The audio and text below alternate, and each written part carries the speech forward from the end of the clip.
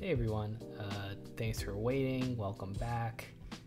It took a while, but I got my car. Originally I was scheduled to pick it up on Thursday, but they emailed me on Wednesday saying that I couldn't have an out-of-state license and that I needed a PA license. So the service advisor pushed it back to Saturday night, which gave me enough time to overnight the documents I needed to get a PA license to switch it from an out-of-state to an in-state license on Saturday morning, and then go pick up my car Saturday at 5. But if I wasn't able to do that, he said that he wasn't able to hold it and that Tesla might cancel my order. So I'd be out of like an order that was at a lower price, and I'd have to reorder at a higher price and wait even longer. So I'm very glad to have gotten that over with, and I can talk about the process. So I Ubered over there, and so I walk into the service center, and very empty. I get greeted by the guy at the front desk, and he's like, "Hey Roger, welcome," and it was all very hands off. He just took my license and then showed me my car, and he said, take a look as long as you need. All the instructions are in the videos, but if I had any questions, to ask him. I didn't watch the videos, so the experience was very shocking. There are so many controls. There's so many.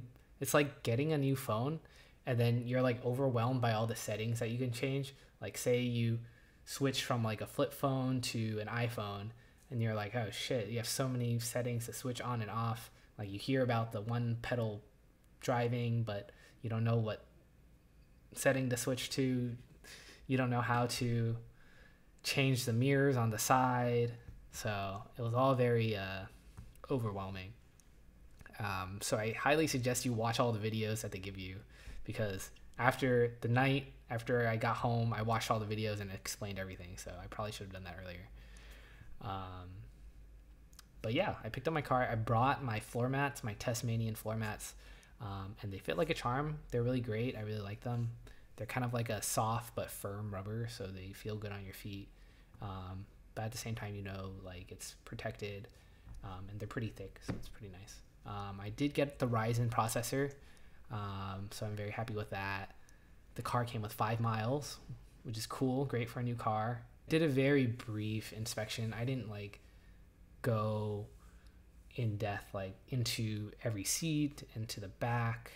It was also getting dark when I drove off the lot. It was already dark, so I suggest you schedule it when there's more daylight, so you can kind of see your car better. But I did inspect the outside. The panel gaps, I didn't see many panel gaps. The rear bumper is like kind of very close to the side fender, but they were both on both sides really close, so I guess that's fine. The trim on the windows, they're a little higher than the other, like at the joints. One thing that was funky was the front lid. It was kind of uneven. It was like tilted a little bit, but I found out that you can turn the knobs on the back of the frunk. You can like twist it so it'll raise or lower when you set it down, and I was able to do that myself. I didn't have to do like a service request through the phone.